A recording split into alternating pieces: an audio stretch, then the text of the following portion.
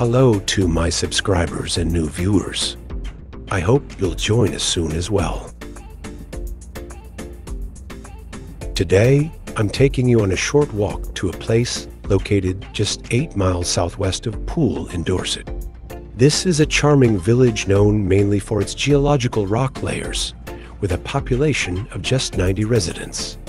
Ahead of us is Kimmeridge.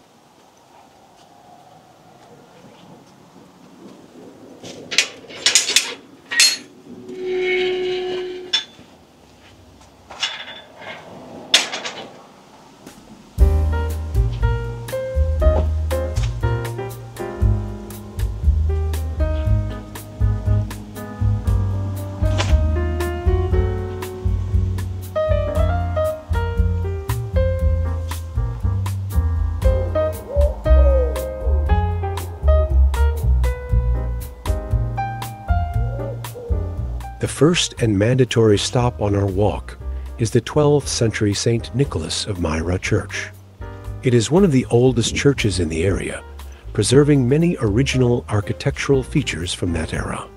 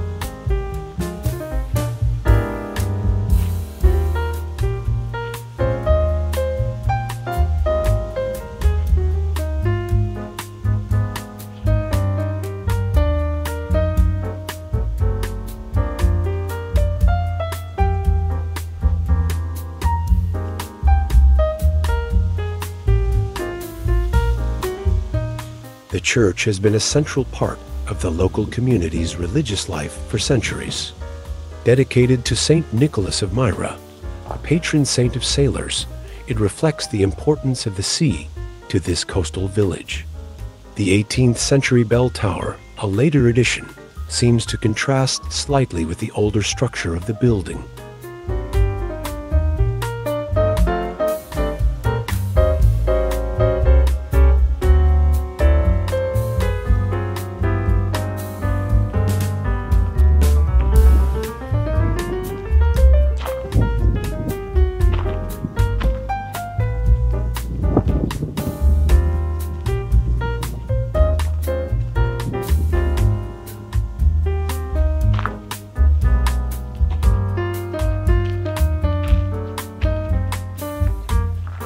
The village's history dates back to prehistoric times with traces of Iron Age settlements and Roman fortifications. The name Kimmeridge likely comes from the Anglo-Saxon words cumric and ridge, referring to a ridge belonging to the Cumric people. Some theories suggest the name could have Celtic origins, linked to the area's geography.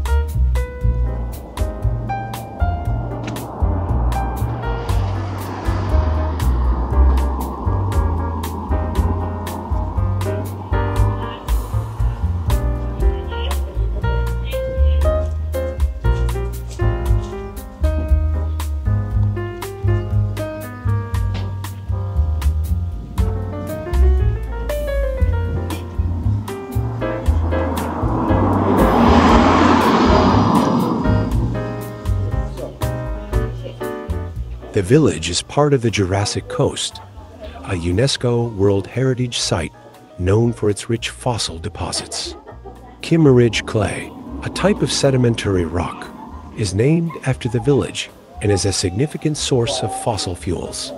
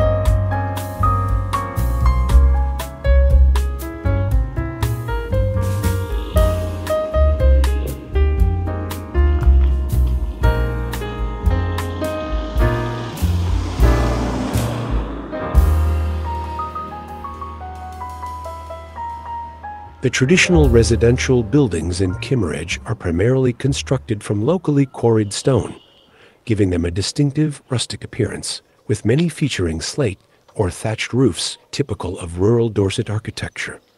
The village's architecture seamlessly blends historical elements with modern renovations, maintaining a consistent traditional character throughout the area.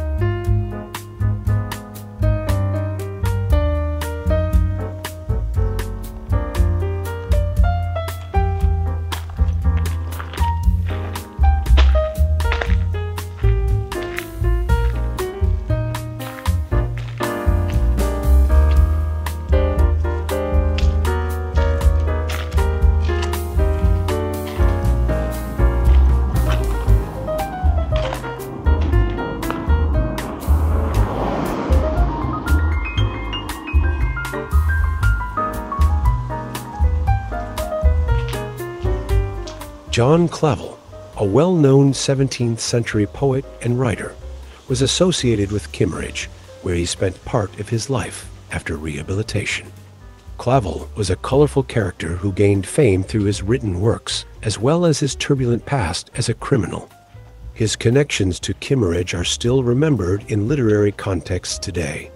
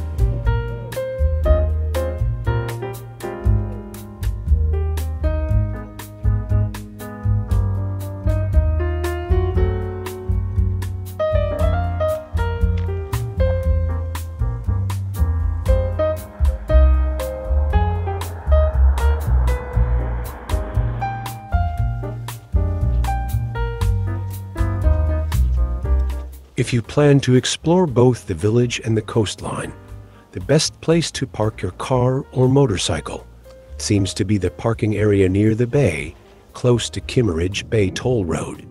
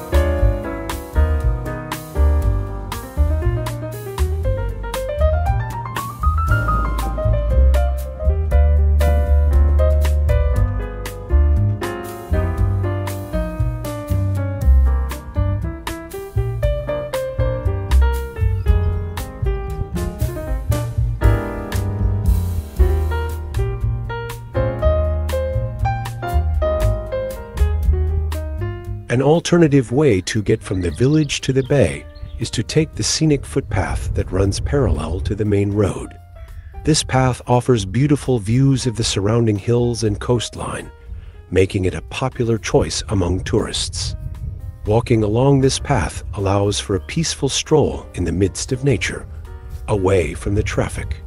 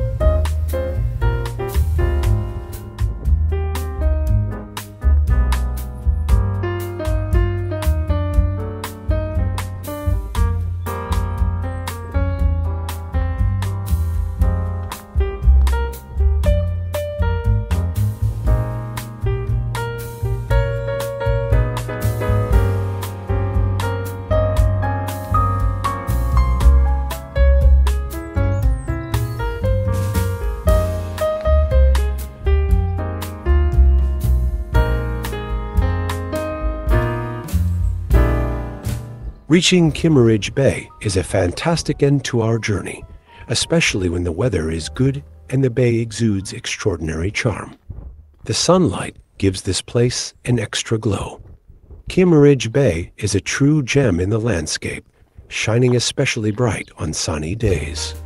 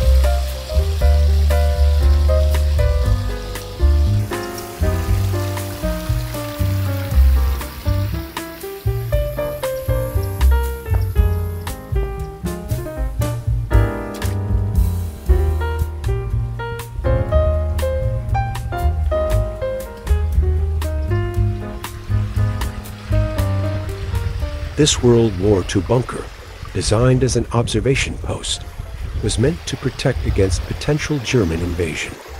Now tilted, it shows the effects of coastal erosion, gradually moving closer to the sea. Today, it attracts tourists and photographers who appreciate its stark beauty in the scenic bay setting.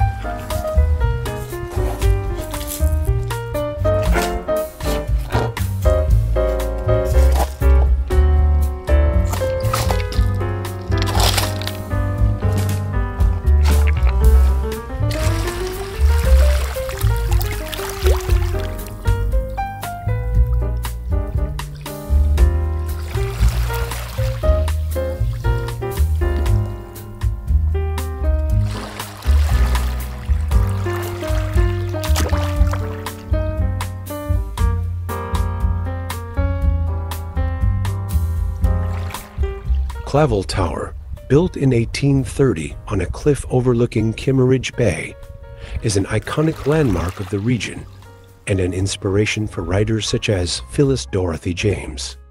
In 2006, the tower was moved 25 meters inland to protect it from erosion.